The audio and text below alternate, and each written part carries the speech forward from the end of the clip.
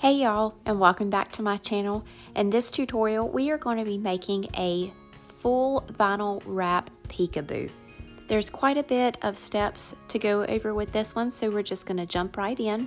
I'm using a 24 plump from the steel Magnolia, and I just have some acrylic paints here.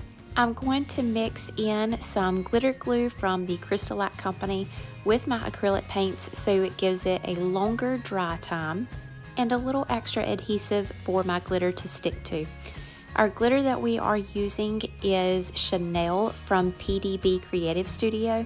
It has a lot of different colors in it, as well as some silvers and golds, so I'm not going to be too concerned about extreme coverage. I just want a little bit of a base. I'm just using a flat 2-inch brush, or maybe it's 1.5 inch, I'm not sure.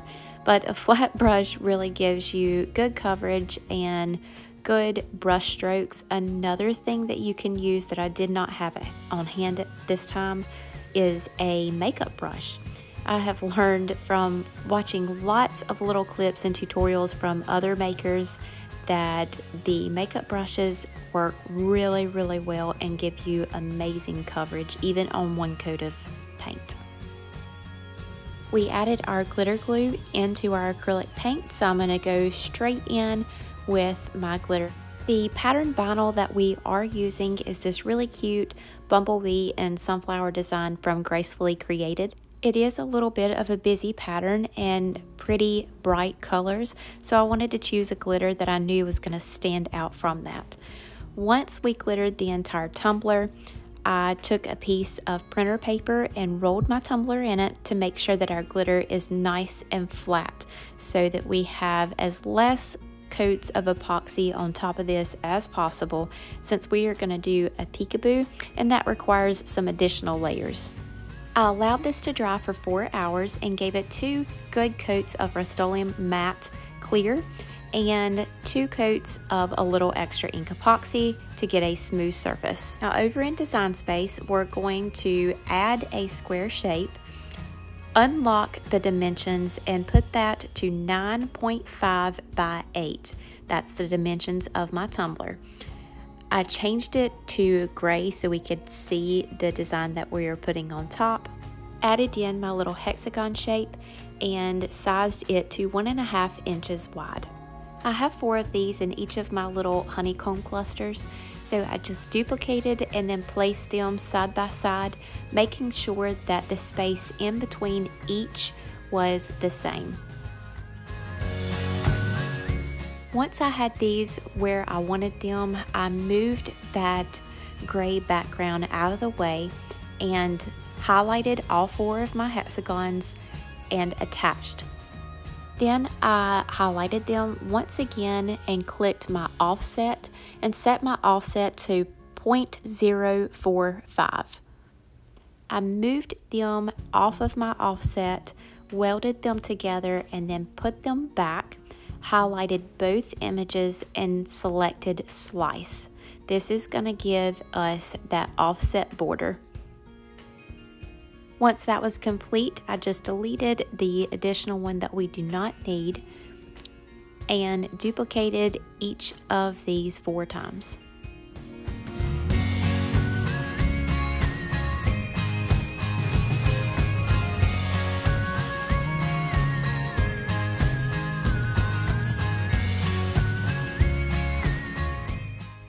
We're just going to move those 4 offsets over to the side, as they are not going to be part of the pattern vinyl image, and just place the little clusters around in the areas that you like.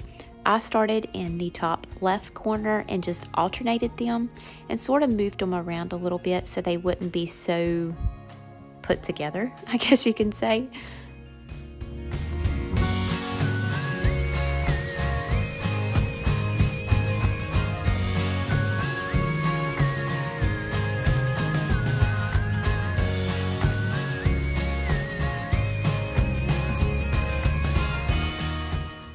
Once I had them where I wanted them, I just highlighted everything and clicked attach. I loaded my pattern vinyl onto my Cricut mat and cut. And as for the offset, that was on a second sheet with the antique gold textured vinyl from Tech Wrap Craft. Now, attempting to wrap a tumbler with the transfer tape and doing a full wrap like this with some detail in it didn't work. So I tried a new trick. I have Queen Bee from PDB Creative Studio on this tumbler, and this is also one of the pattern vinyls from Gracefully Created. I have a bowl of water, and as you can see, I peeled my vinyl off and I am putting it down in the water just like I would a water slide. I'm going to take my Dawn Power Wash, wet the cup, spritz a little bit of Dawn Power Wash on here. You can also use Windex, or you can use a little dab of dish detergent. Just place your wrap on your tumbler and line it up where you would like. This doesn't in any way affect the adhesive that is on the back of your vinyl. It just really dampens it and allows you to maneuver it in the way that you need to get it to go on your tumbler. As you can see, there's a little bit of a gap, so we're gonna also learn how to fix that when you cut your vinyl just a little bit too short. Once I have my vinyl in place, I'm going to take this little silicone tool. I'll link it below for y'all. Just got it from Amazon, and squeegee all of the excess water out. Now, the vinyl that I'm using is matte removable vinyl, and that has a lot to do with how simple, I guess you would call this, it is to get this to lay flat and use the squeegee to get all of that excess water out from underneath it. Using a permanent and glossy vinyl, it is more prone to scratches, and the permanent is going to leave residue behind if that sticks down to your cup. I just took a rag and dried off any excess water that I could, and then we're going to come in with a heat gun on a low setting and make sure that you are back from your tumbler.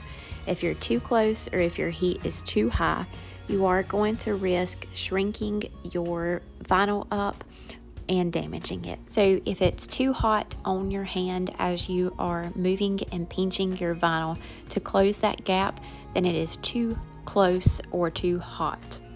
And all this does is heats your vinyl up just enough for you to stretch it. And the heat is going to cause the adhesive that is underneath to stick and stay where you pull it.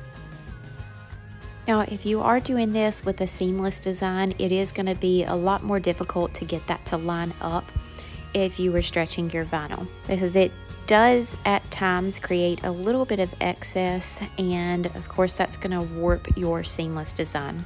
I trimmed off that excess on the bottom with my really awesome craft knife. And if you've seen my past tutorials, you know that I use just the craft blade without the handle. It stressed my husband out as much as it did y'all, so he got me the really awesome knife that I use to cut off the excess. I love it, and I will never go back to using a regular craft knife again. I'll link it below for y'all if you want to check it out too. So all I am doing here is applying a little bit of heat, not a lot, to the top and bottom rims of the tumbler, and making sure that my vinyl is pressed down really well and getting any remaining excess water out from underneath my wrap. This helps speed up the dry time just a little bit since we did use water underneath it, and it also pretty much, I guess you can say, like shrink wraps it to the tumbler. Now, I peeled my offsets right off.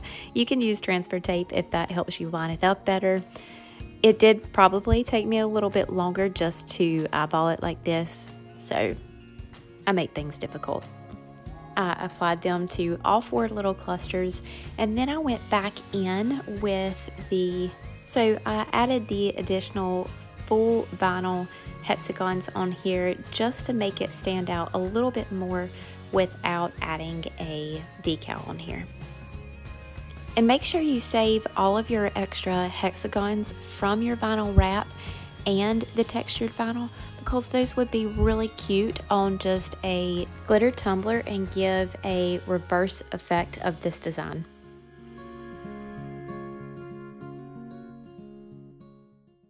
Once I had all of my vinyl on, I washed the tumbler off and then dried it once again to get any of the soap that was still remaining on there off. And I allowed it to dry for about 4 hours just to make sure that there wasn't any particles of water underneath my vinyl that would cloud my epoxy. And then I added 2 final layers of epoxy, both probably about 15 milliliters a piece. I like to keep my layers of epoxy thin if at all possible so that the cups are lighter and I have lower risk of getting the little butts on the top and bottom of my tumblers. And that is all for this tutorial. As always, all of the items that I use will be down in the description below, as well as some discount codes for y'all. These turned out even better than I imagined, and I am so in love with this design, and I can't wait to try more Peekaboo designs with vinyl.